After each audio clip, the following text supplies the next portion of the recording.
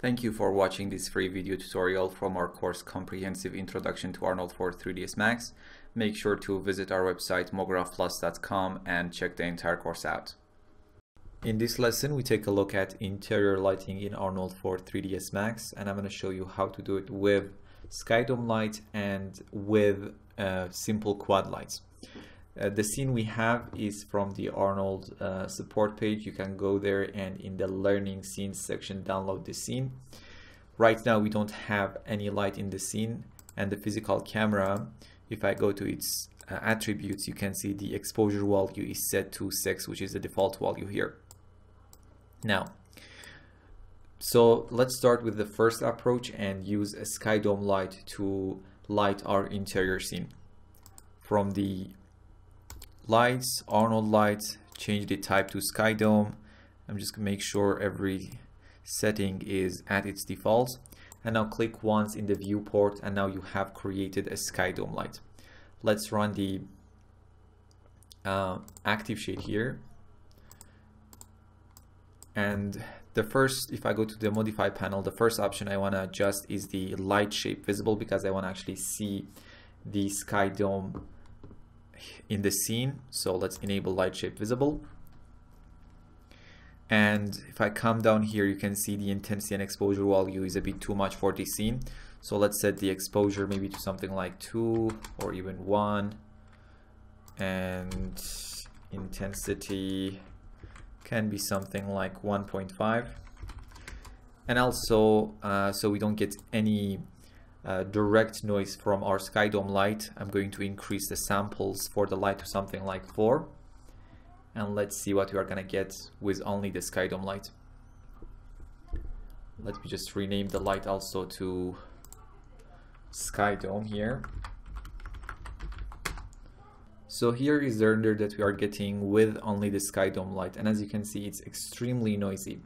Now we can go ahead and in our render setting increase our diffuse samples to clear out some of this noise, because if I go to my AOVs and go to my diffuse indirect, you can see the noise is coming from the basically the indirect illumination that we have in the scene, or global illumination, or diffuse samples here. So we need to increase the diffuse samples. Now, before actually increasing the diffuse samples, what we can do is to put 3 portal lights behind these windows that we have in the scene, and this way guide the skydome samples into our interior scene, therefore having cleaner scene and less render time.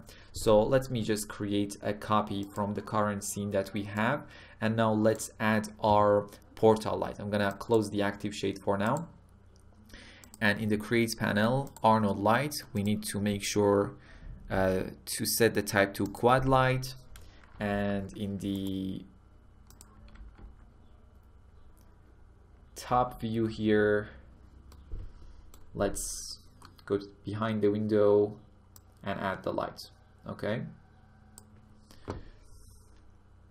now let's go to the modify panel, select the light and its target, and I'm just going to the perspective view here and put the light right behind the window here with a small distance. So something like this would probably be enough. Let me just go to this front view. Perfect. Now we have our first light. Let's create a few copies and put them behind these other 2 windows. So let me shift and drag the light and its targets and set it to instance, and we need 2 instances in this case. There you go. And if I get back to the camera, now what we need to do is to make sure the portal option is enabled for this light. So basically, when enabled, this disables anything related to the illumination produced by the light object. Basically, a portal doesn't generate any light, and the object now becomes a light portal. Skydome lights can use light portals to reduce noise for interior scenes, where light comes in through relatively small openings. Instead of emitting light, they can be used to guide sky dome light sampling. Light portals must be placed to cover all windows, doors, and other openings through which sky dome light comes into the scene. So now that we have the portal light enabled, let me actually rename this light to Portal 01, Portal 02, and Portal 03. Now, to make sure that the portal lights are working, we need to go to our sky dome light and actually change the portal mode from off to interior only in this case. Portal mode basically defines how the sky dome light interacts with the light portals. When set to off, it turns off the portals. If set to interior only, blocks any light outside portals for interior only scenes. And we have interior exterior, and this mode lets light outside portals through for mixed interior and exterior scene. So in this case, because we are only having this interior shot, we can change the portal mode to interior only. And right now, if I run the active shade, we should be able to get a cleaner render without having to adjust our diffuse sample. And also it's going to be a bit faster compared to our previous render without the portal light. So let's run the active shade and see what we're going to get. Okay, so this is the render, and if I compare it to our previous render, even though it was a bit faster, but because we have the portal light, as you can see, we get a cleaner render compared to our previous result. Now, the other thing that obviously I want to do right now to completely have a noise-free render or a lot cleaner render compared to what we have right now is to increase our diffuse samples. But before that, let me add a sunlight or a distant light. So from the top view here, let's go to our lights, Arnold light, change the type to distant, and let's click and drag in the top view. Let me select the target and move it, and select the sun and increase its height. Now, before running the active shade, let's go to our quad view and maybe adjust the position of the lights a bit.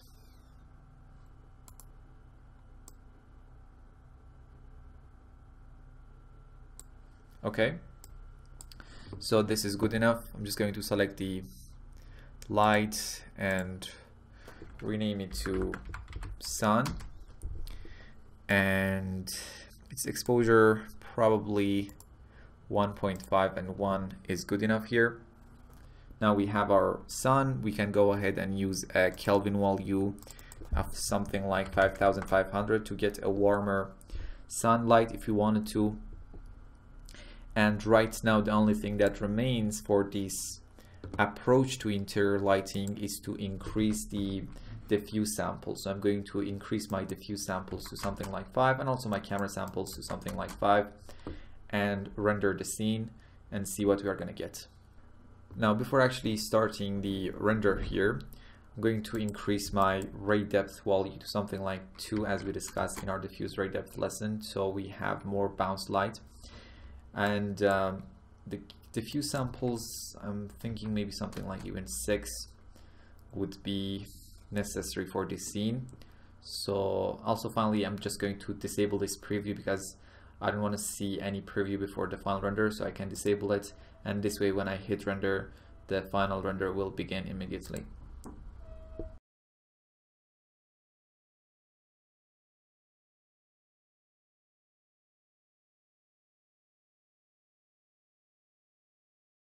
The render is finished, and it took almost 7 minutes on this low-end machine.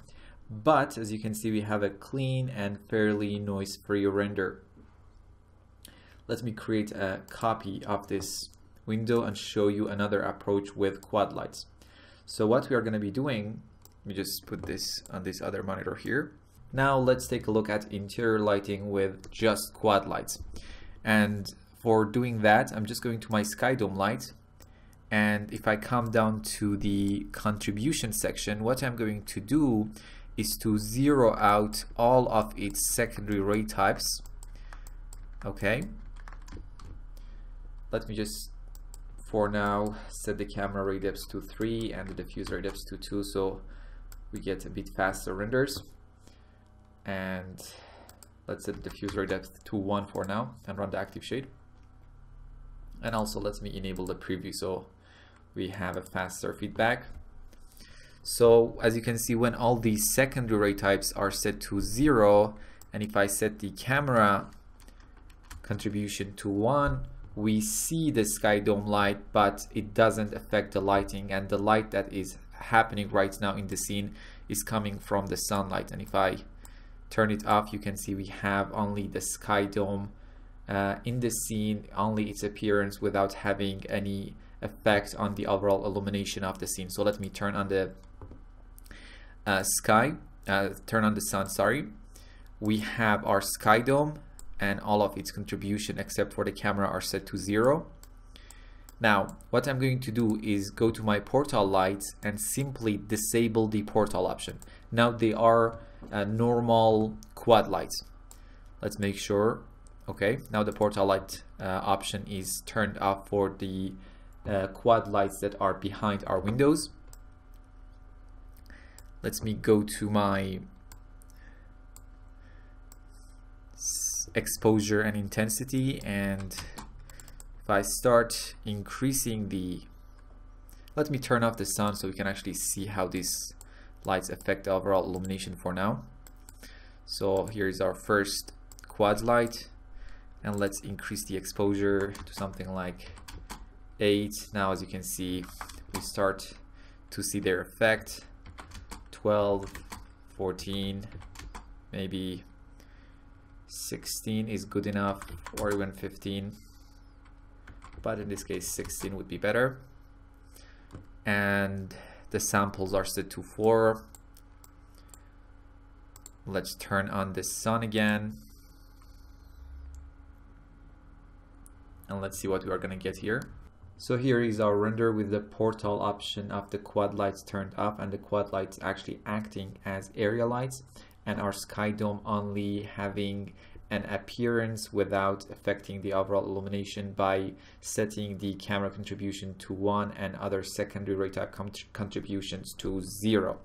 Now the last thing that we need to do is to increase our samples a bit. So I'm going to be using the same amount of samples that I used for our previous approach with the sky dome. So camera samples was 5, diffuse samples was 6, and let's set the diffuse ray depths to something like 2. And if I run the active shade, now in this case I think the area lights are a bit too bright, so I'm going to their settings and probably setting their exposure to something like 15 or 15.5 would be a better choice. Now let me actually stop the render and turn off the preview so we can compare the time a bit more precisely with our previous render with the sky dome approach. Now the render is finished, and I think it took almost 10-11 minutes on this machine. And if I compare it to our previous render with the sky dome light approach, let's see, if I zoom in here, you can clearly see that this render is quite cleaner compared to the sky dome light approach. Now the sky dome light approach is a bit more easier to understand for the guys who are coming from other render engines like V-Ray, but in this case I think the area light approach might yield the better results. So in this lesson we learned how to do interior lighting in Arnold for 3ds Max using sky dome light approach and using the area light or quad light approach, and I will see you in the next lesson to talk about physical sky. Thank you for watching this free video tutorial from our course Comprehensive Introduction to Arnold for 3ds Max. Make sure to visit our website mographplus.com and check the entire course out.